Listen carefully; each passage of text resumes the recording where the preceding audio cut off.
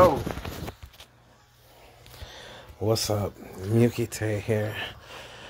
I just finished reading from the Sith Academy books, and it was pretty good. I read about page 30.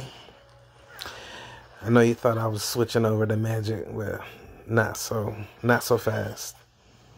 The Sith book, it talked about the multiverse and true black magic and stuff, so I might could squeeze them both in together. You never know. But anyway, the book was good. I thought it was a little eccentric at first, but when I finished and I started listening to some dark side scenes from Star Wars, the ambiance carried over. It felt really like it meshed together. So I think it's pretty good. I'm gonna probably read them. I know I'm gonna read them all, but yeah. So I finished the books, ran outside to smoke a cigarette, and I seen the mailman at the next dirt road over on the way. I knew I had a package. So I sat there, and my cousin pulled up, and he started talking to me for a few minutes, and the mailman pulled up, and we chatted. Then I grabbed my package and came back in the house for this unboxing. It's a lot. Okay, you ready? Check what I got.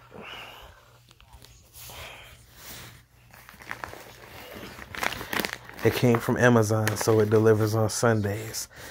I paid extra to get new instead of used because that was the only way it was going to come on a Sunday if it came from their warehouse new. So check what I got.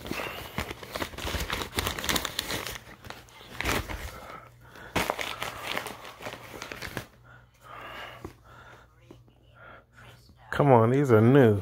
They're already scuffed up through the mail. They ruined my books. They bent my books up.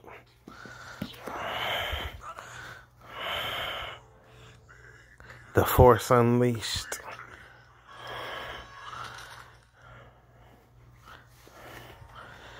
The Force Unleashed 2. This dude here in these books is Darth Vader's secret apprentice. It's Legends. It's Darth Vader's secret apprentice. And they made a video game about it. But by the time I found out about it, it was already years old. I think the game came out in 2008. So I never played it. But it's some people on the internet I seen streaming it this week and shit. They said it was their first time playing it.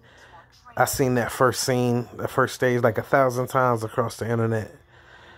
I didn't buy it myself because there was like $20 for each game. Force Unleashed and Force Unleashed 2.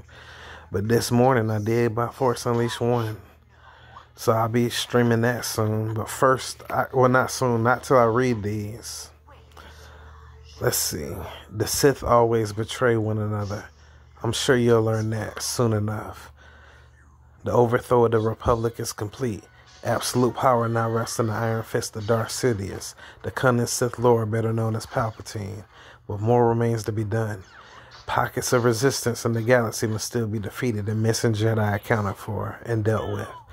These crucial tasks fall to the Emperor's ruthless enforcer, Darth Vader, who in turn has groomed a lethal, nameless Sith apprentice to secretly dispatch the last of his master's enemies.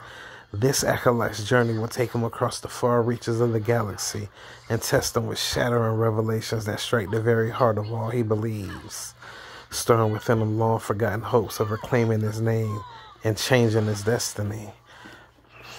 Oh, what is he going to turn to the light side? Those are blue lightsabers there. I'm not going to read the cover for this one because it's going to spoil what happened. But yeah, I can't believe they sent these in a regular bag and they got bent up because I didn't buy them used. I bought them brand new. Look at that. I got used books that don't even got that. But oh well, it don't matter. The Sith Academy book says stuff like, we must be quick to anger, but slow to act on it. Like you gotta hold it down and say we're not just ruthless animals that go on primal instincts. It's pretty deep. It's pretty dope. I like it. So yeah.